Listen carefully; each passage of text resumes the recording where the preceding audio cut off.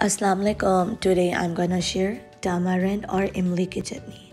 For this, take 1 cup of tamarind or imli, soak with 1.5 cups of water for at least 1 hour.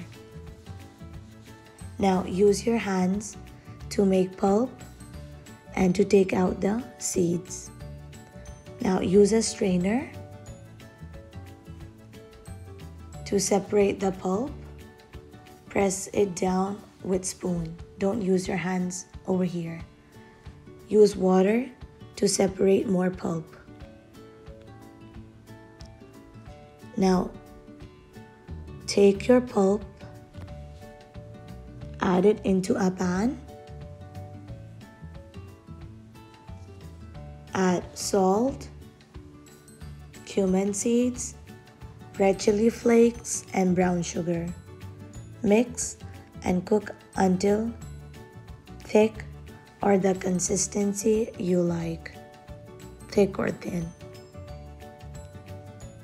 Our imli or tamarind chutney is ready. Thank you so much for watching. Khuda Hafiz.